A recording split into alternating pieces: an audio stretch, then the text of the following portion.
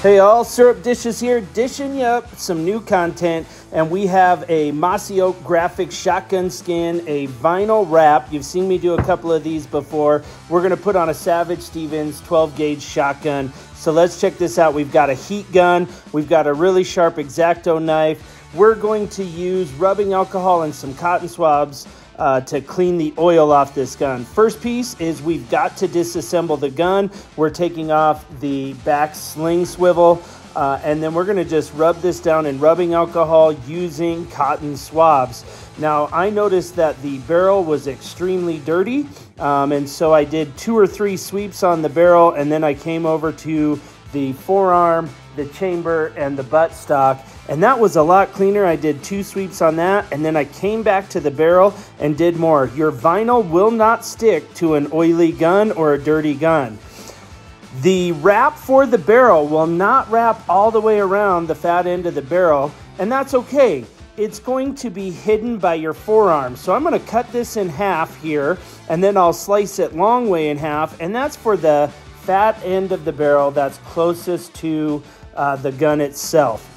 And the reason you can do 2 pieces is you can have a seam underneath and your forearm's going to hide it, and it's no big deal. So line that up with your ribbing on the top, start up there, and go ahead and fold it down underneath. When that's done, flip it over, fold the other side. Now, we used a $15 Warrior heat gun from Harbor Freight. It has 2 heat settings. It works great. Be careful you don't apply too much heat because that'll cause wrinkling. Apply enough heat so it starts to bend, just enough to wrap it around, and you can get that to seal on. Then take your last piece, you don't have to split that in half, and line it up directly where you left off. Start at the ribbing, wrap it around, and now you're not going to have the seam on that end of the barrel because it's going to wrap all the way around on the thin end, and you'll probably have to cut a little bit off along the ribbing. Make sure your X-Acto knife is super sharp so that you can get good clean cuts. If you're not using a sharp knife, it's going to just tear it. Use a sponge or a credit card or something to seal that down, and then you can head to the buttstock.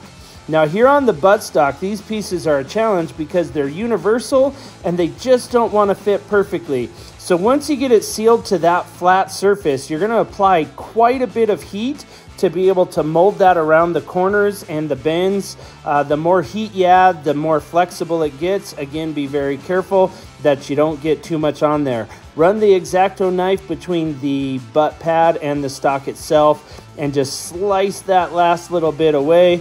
I like to run the X-Acto knife right down the center line of the buttstock, trimming up those final little pieces so you can connect up the other side just perfectly. There you see I'm going right down the center crease and peeling it away. We're gonna get the other side going, matching that up perfectly. Again, you're going to slice down the middle, use that heat gun to overlap. Now, anywhere where your wrap is overlapping, you can just run an X-Acto knife over the top of that and peel away the excess. Again, trimming along the buttstock to get the last little bit off. The next part is going to be just trimming up any loose ends and one last blast of heat, taking out any wrinkles, and then you can start on the receiver. Start on the right side or left, it doesn't matter. I chose the right because that's where the ejection port is.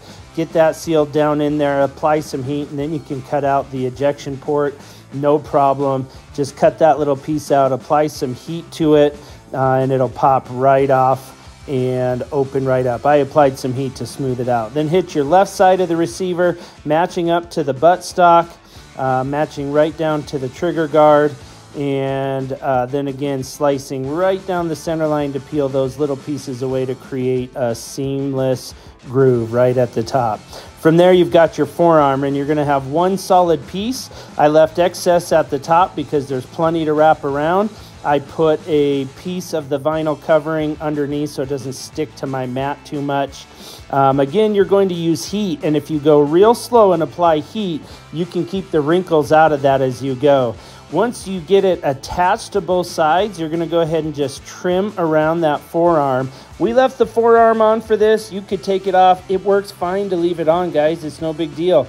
Then you're going to apply a generous amount of heat using a sponge, your fingers, or here we have a pot scrubber. You could also use a credit card to work that down in those grooves. Watch for air pockets. You can poke those with a pin, and then you can see your barrel slides right down in there, and now you have a camo shotgun. Hope you enjoyed this video.